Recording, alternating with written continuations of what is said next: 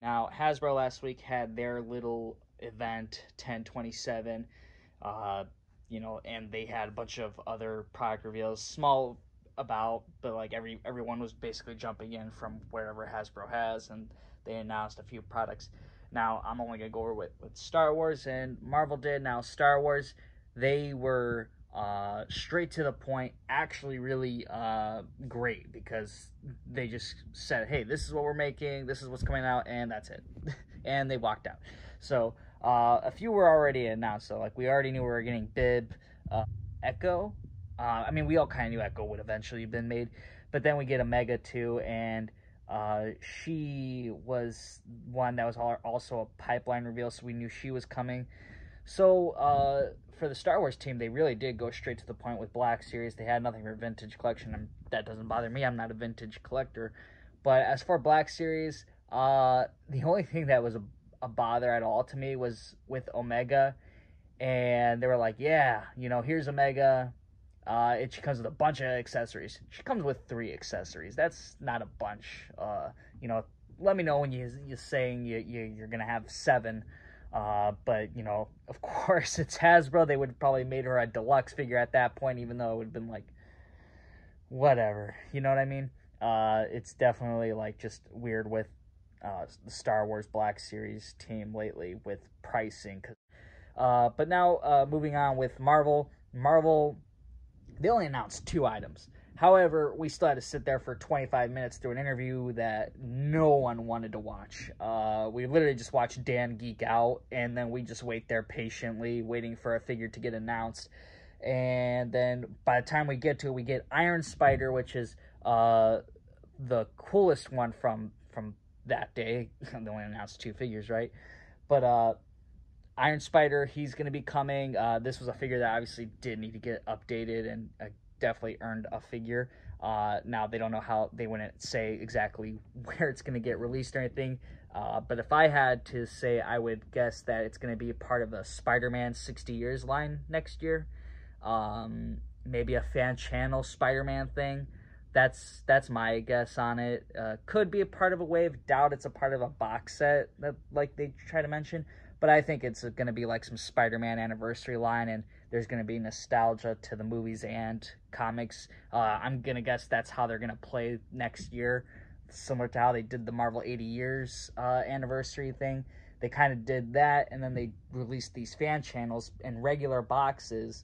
I remember these were like at GameStop, Entertainment Earth, Big Bad Toy Store. I feel like Iron Spider is going to be right there, and somewhere in there. That's just my guess, though. I have obviously no idea, but that's my thought on that. And then for their big reveal, you get Mr. Sinister. Now, he's 100% a repaint.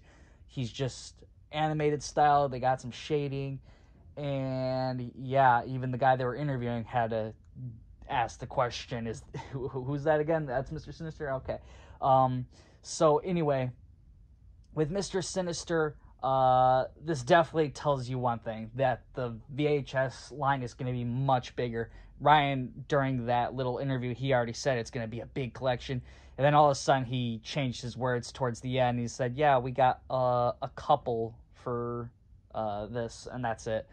But obviously, if you look on Hasbro Pulse's site, maybe they already removed it, I'm not sure. But they did leak that Jean Grey and Storm are going to be a part of this. I'm going to guess that Jean Grey is going to be definitely heavy on that shading. Storm possibly too, but maybe not. I'm not sure. Because one of the questions, I don't think it was during this interview, but they were saying that the shading is going to be here and there with some figures. I believe that's what Dan mentions. And we're just going to see some figures here and there with shading, and some probably will have it, some won't. I'm going to guess characters like if they ever do morph ever, he'd be one that probably wouldn't have the shading because people have just been waiting so long. This is the time to have him come out, really, too. And without having morph, it's just kind of getting meh. But with that being said, though, with them introducing Mr. Sinister, that just means that they're going to be doing a bunch of villains, too. We're talking Magneto, we're talking Sabretooth. These guys are probably going to get animated style shadings like people did want to see Sabretooth get remade. And obviously he has like the white fur coat for the figure we got right now, but maybe they'll go with the yellow. There's some things here and there. And depending on how successful and how much people actually want this, because Venom is what's really starting all this, because people demanded to see an animated style figure that pretty much everyone already had, but they wanted to get that shading for some reason. So now there's going to be a lot more sublines. I'm guessing we'll see Spider-Man again down the road with black extra shading around just to match him in the animated series. I can see Daredevil, huge, getting and shading animated style figure. Figures just to basically have Hasbro avoid making new characters and redoing the same ones. But the only unfortunate thing about it, and this sucks because like collectors like myself, like that's how I got introduced. So when you see product, you're like, oh man, I wish you did that one first. So maybe we'll see some stuff like that. I mean, figures are hit or misses here and there, right? I think the Wolverine and Jubilee were pretty good. Mr. Sinister is definitely the downside here, though. I'm just like, damn. For $26.99, no accessories, no Build-A-Figure piece, just a box that you don't even see the figure in. It's just a figure. Why is he not $22.99? I have no idea. Obviously, most fans probably have no idea. But it's pretty much that Hasbro's just saying, hey, let's milk you dry and make you pay more. And yeah, I mean, if it works out for them, they'll keep going.